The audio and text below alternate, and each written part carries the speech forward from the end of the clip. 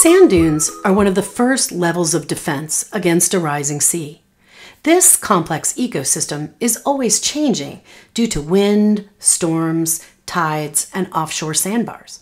Today, we're going to look at how dunes grow. Dunes are formed when blowing sand is eventually trapped in wrack, plants, and other beach structures. Seeds are often hiding in this layer of wrack that washes up on the beach.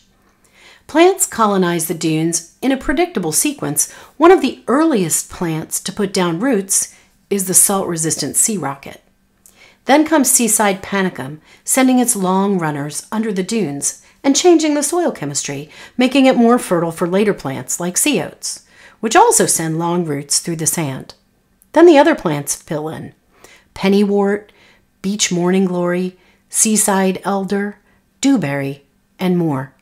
Together, this network of roots for these plants provides support to help keep the dunes in place during high tides, and they can even slow down the process of erosion.